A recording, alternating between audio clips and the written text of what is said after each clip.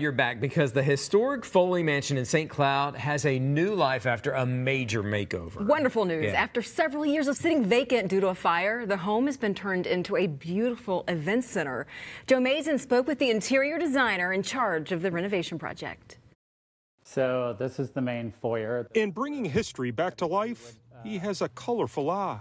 So like this room here is the formal living room and the turret. But when interior designer Carter Averbeck started renovating the historic Foley Mansion in St. Cloud, his eyes focused on black and white. We were bound to making sure that this home was authentic inside and out. A fire in 2001 destroyed 80% of the interior. So to recreate the long vacant building's past, Carter used old photos of the home. We got lucky. We had a lot of photos from old newspapers, family photos, government photos, and even photos from the fire damage. Like a detective, he and his team analyzed every photo they could find to see the interesting details of the home.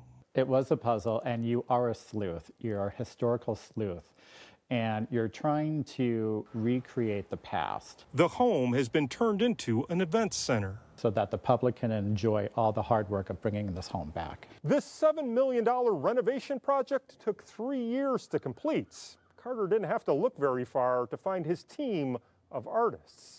We brought in a lot of specialty artisans, woodworkers, stained glass artisans, tile makers, and amazingly enough, a lot of these world-renowned artisans live here in Minnesota. A home has a new future. I couldn't be happier with the reaction that people have. Thanks to pictures of its pasts. In St. Cloud, Joe Mason, 5 Eyewitness News.